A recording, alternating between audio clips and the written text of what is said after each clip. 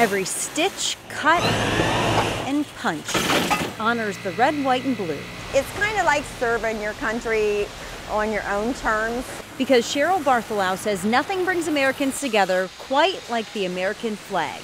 She works at the largest manufacturing facility of flags in the U.S. It's called Annin Flagmakers, and it's just a couple hours from Pittsburgh in Coshocton, Ohio.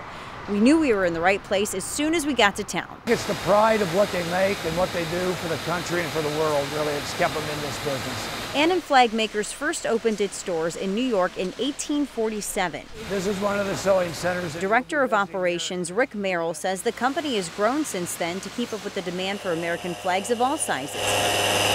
She'll pull the flag up onto the table. Channel 11 got a behind-the-scenes tour of how they're made. This is the beginning process. Production manager Joe Douglas walked us through. The stripes are sewn together, the stars, or the field, is then attached. And once that's done, then it looks more like a flag on the other table there as they're getting ready to cut it. It's trimmed to 3 by 5 feet or 4 by 6 feet, given a hem and grommets, and it's ready to be packaged. They actually make about 35,000 flags a week here at Annin Flagmakers in Coshocton, Ohio, and they're shipped out all over the United States. Some of these flags even turn up overseas with servicemen and women. We give them 2 flags, one for them to take and one for us, and we ask them to fly the flag, then bring it back and tell us where it was. And then Annin Flagmakers hangs it in the lobby for visitors and employees to see.